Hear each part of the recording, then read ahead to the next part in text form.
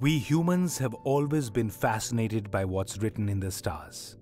Some believe that the earliest mentions of astronomy in India can be found in the Rig Veda.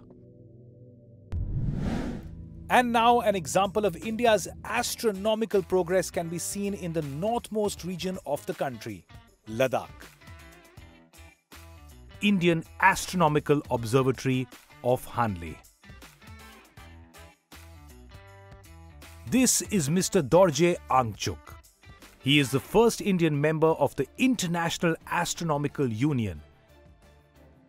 In the 1990s, Indian Institute of Astrophysics, they wanted to set up an high-altitude observatory. They did site survey at many places all over India. In all those site surveys, Hanle was chosen as the best place because of its topography and cloud-free nights. Hanle Observatory gets an average of 270 clear night skies and less than 7 centimeters of rain per year. Moreover, its telescope, named after Nobel laureate Subramaniam Chandrasekhar, has been making India proud right since it was installed. In 2000, when the Himalayan Chandra Telescope was installed at this observatory, this happened to be the world's highest infrared and optical observatory. Himalayan Chandra Telescope actually consists of an 2-meter dia primary mirror, which is the heart of the telescope, and it is mounted on an alt-azimuth mount. The telescope can move 360 degree in azimuth and 0 to 90 degree, and hence it can cover the whole sky.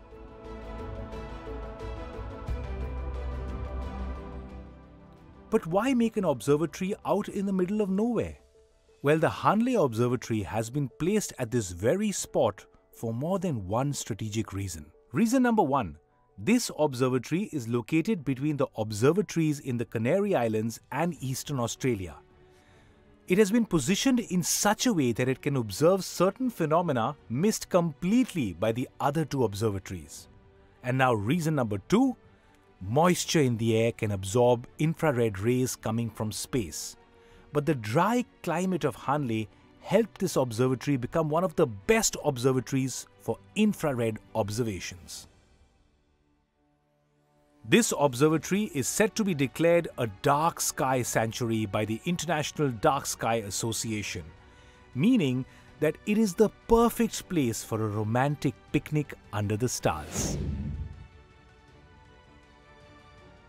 If there is anything that India and the Hanle Observatory can teach you, it is to always aim for the stars.